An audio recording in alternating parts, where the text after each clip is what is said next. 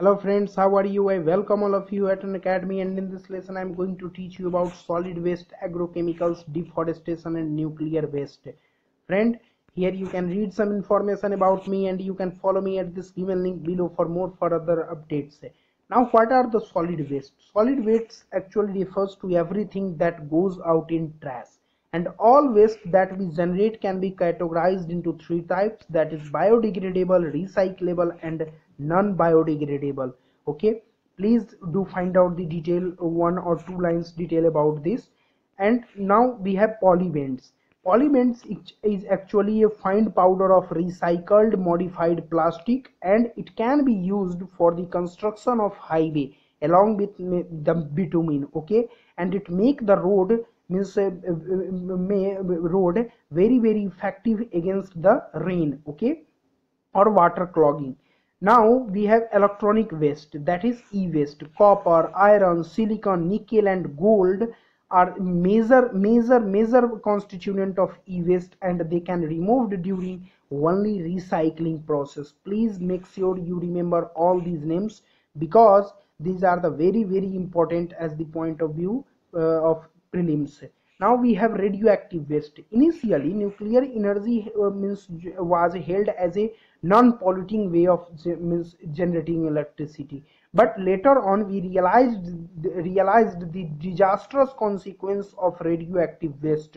Okay, just like as the 3 Mile Island incidents, Chernobyl incidents and the recently Fukushima disaster, it has been recommended that storage of the nuclear waste after sufficient pre-treatment should be done in suitably means shielded container buried within the rocks about 500-meter deep below the earth's surface.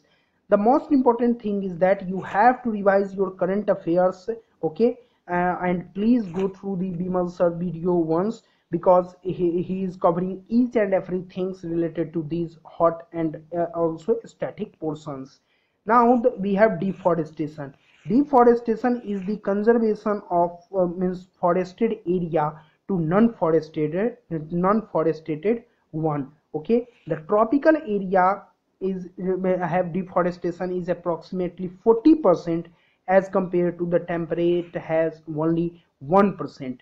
In the beginning of 20th century, we have 30% of forest cover, and in the end of this century we have 19.4% of only forest cover. The National Forest Policy 1988 of India has recommended 33% of forest cover over for the plain and 67% for hills. And in this year the forest cover in India is increased. Okay, now the slash and burn agriculture, commonly called jhum cultivation, in the northeastern state of India has also contributed to deforestation. Okay, but there are some there are some tribals group who is still doing some jhum cultivation effective. Now the effect of the deforestation may be water cycle damage, soil erosion, habitat loss, and finally a severe impact on the human lifestyle.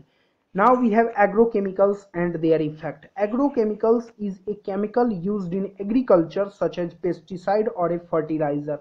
The negative impact of agrochemicals on soil health are: it can alter the pH value of soil, it can kill soil microbes which is present in the soil, it can damage natural makeup of the soil, and it can also kill the earthworms.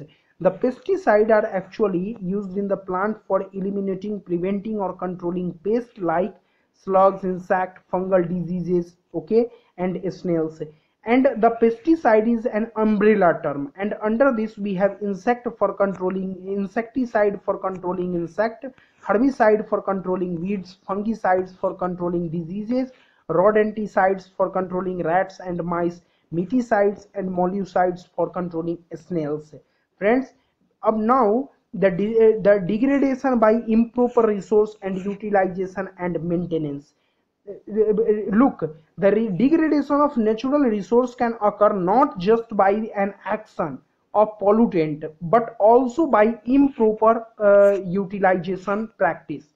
The soil erosion and desertification which can be occurred due to the over cultivation, unrestricted grazing, deforestation, okay, and poor irrigation practice.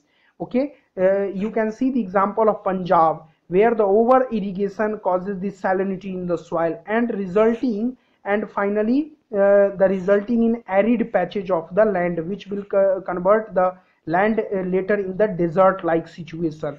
Now we have the second, water logging and soil salinity. The irrigation without proper drainage of water leads to water logging in the soil, and finally the rate of increase in the soil salinity. The water logging and soil salinity are some of the problems that have come in the wake of green revolution. Here we are talking about Punjab majorly. Guys, thanks a lot for paying your attention, and if you are liking my effort, then please rate, review, recommend, and share these lessons. Thank you.